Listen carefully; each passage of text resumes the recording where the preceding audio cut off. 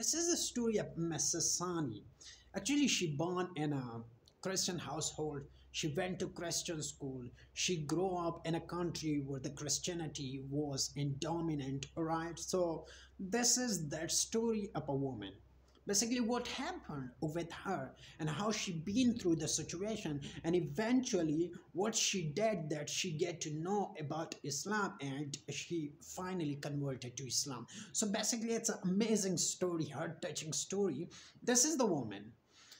She was describing her story by saying, when I was 14 years old, since I born till 14 years, I was just Christian. I grew up as a Christian, right? My family members, my parents, they were Christian, and they were supporting me, and they were giving me guidelines about the Christianity, nothing else. And I was going to church and doing all kind of expected or respected things. When I grow up and get to know that basically there are some doubts in my mind about Christianity, and there is some question, well, nobody is here who can help me to solve all my problem. What did I do? I decided with my own self to become as an atheist, non-believer, not believing on anything except or apart from him, his own self, right? So I'm talking about her.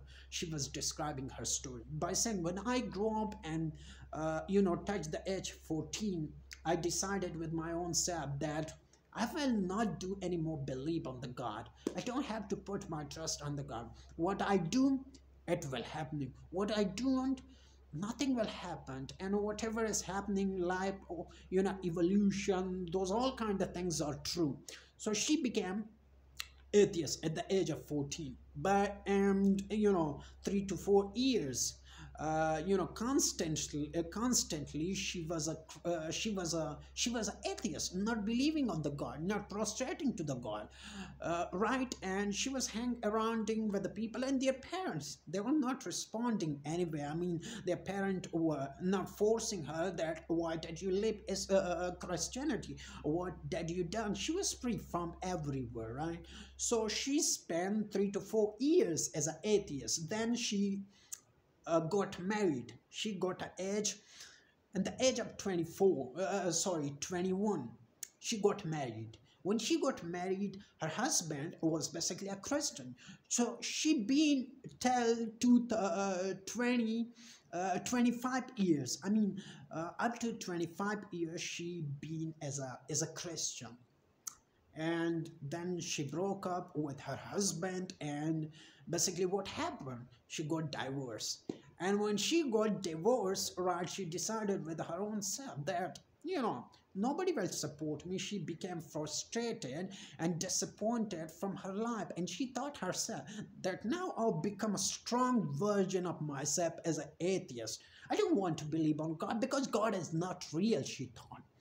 But who knows, what the God decided for you, you're going to get that, and you can't deny that, right? So that's what happened with her.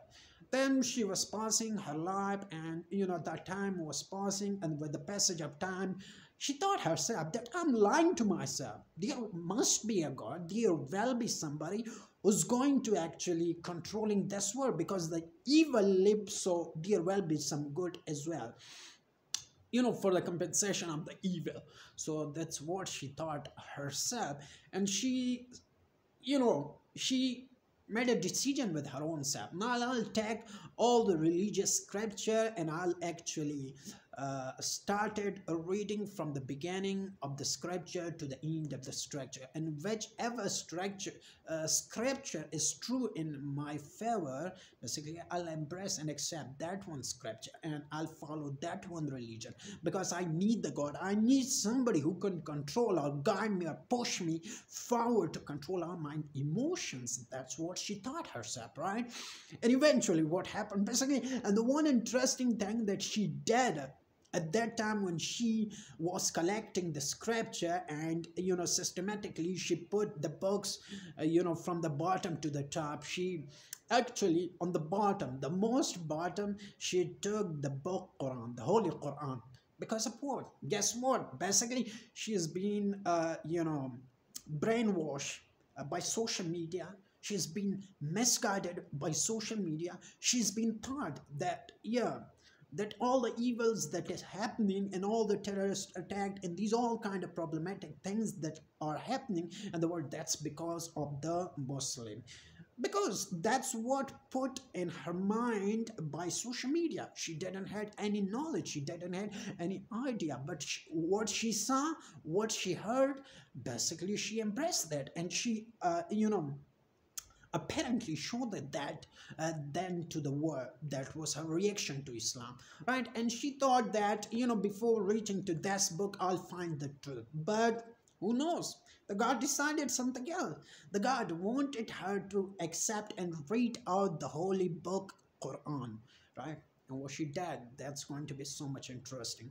She finished from Christianity to Satanism, right?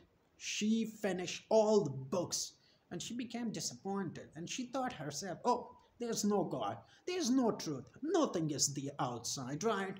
What am I? I'm right? But she didn't think, even for a while, that the book that I remain at the end, at the last, will be the final book and the truthful, and will make me convince and solve all my problem and guide me on the right way. And that was the Holy Quran. When she started the Holy Quran, she didn't believe. She thought, oh, that's going to be just as usual, that's going to be just, and when I will not get any kind of knowledge, that's going to be normal. But who knows? The God decided for her. So when she started the book from beginning to the end, she found the truth, and basically she thought herself, all my question that emerged from my mind, that emerged from all the ideas that I had, the thoughts that I had about my religious scripture, all the problems have been solved by that one book. Wow, that's amazing. And eventually, what the people does when they found the respected, or they found the respective, or they found the things for which the person is starving, right, and thriving. So that was basically the main idea that she got from the Holy Quran.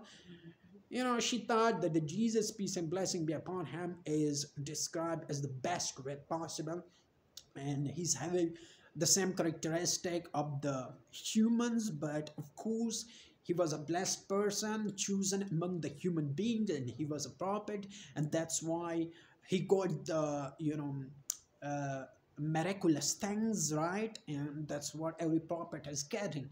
So she decided with her own self, and she didn't wait for a while.